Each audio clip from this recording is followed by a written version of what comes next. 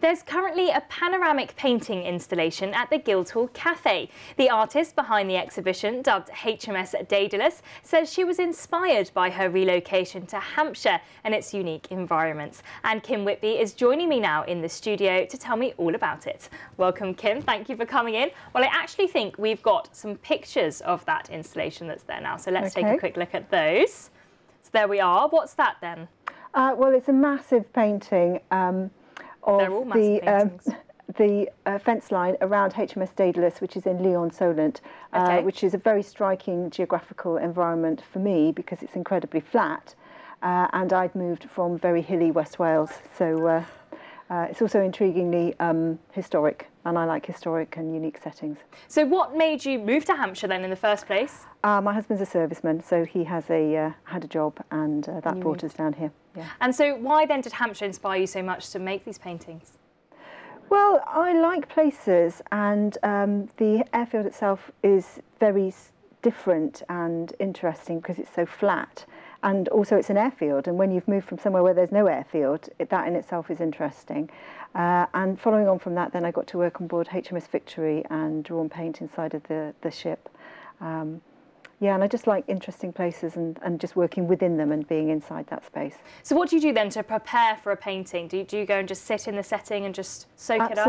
Absolutely. I go there with a lot of sketchbooks, and I sit and I draw and I look, and the more and the longer that you spend in one place, the more you notice, the more you see, and then from that I get the idea of how I'm going to represent that. So with HMS Day-da-lus, because it was so long and flat, I knew it was going to be a very long painting.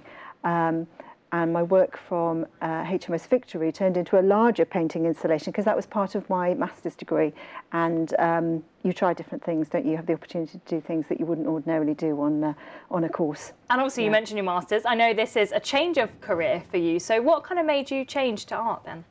Well, I did art with my first degree, which was a B.Ed, which incidentally I did in Hampshire. So I came to Winchester from Wales a long time ago and did a 4-year B.Ed at what was King Alfred's College in Winchester.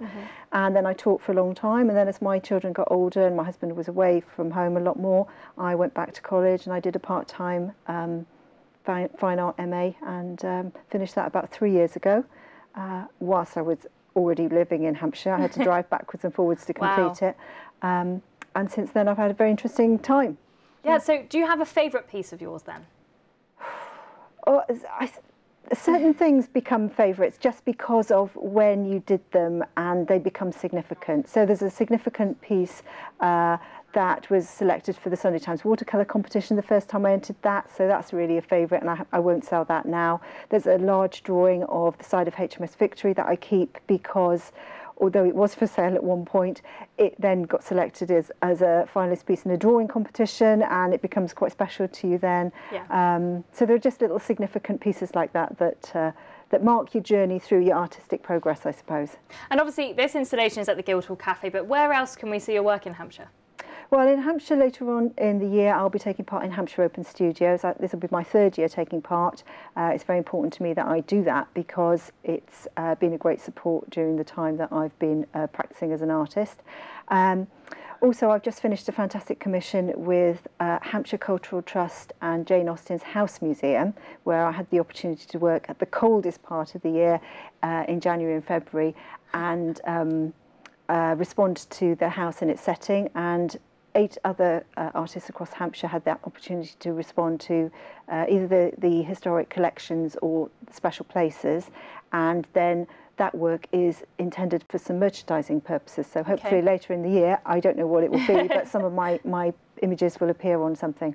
That's great. And obviously Hampshire has been an inspiration, but what about the forces then? You said your husband's in the forces. Is that a source of inspiration for you? Only in as much as the historical aspects. You know, I do like the historical part. Great. So just remind viewers then, if they want to see your installation, where can they see it? When is it on until? Well, the installation continues in the Guildhall Cafe until the 2nd of June. Following on for that, on the 4th of June, Aspects, which is a charity based in Gunwharf Quays, which supports new and emerging artists, not necessarily young ones because I'm a bit older. They are running a new series of workshops where people can go ahead and try some different art activities. I'll be running one on painting, Okay. Later in the year there'll be one on drawing and also one using a photography process. So if you're interested in any of that sort of thing, mine will be generally about painting, colour theory, and that will be on the 4th of June. Great. Sunday. Yeah. Well, hopefully people come along, and it was great to chat to you, Kim. Thank you for coming in, but we are out of time. Thank you. Thank you.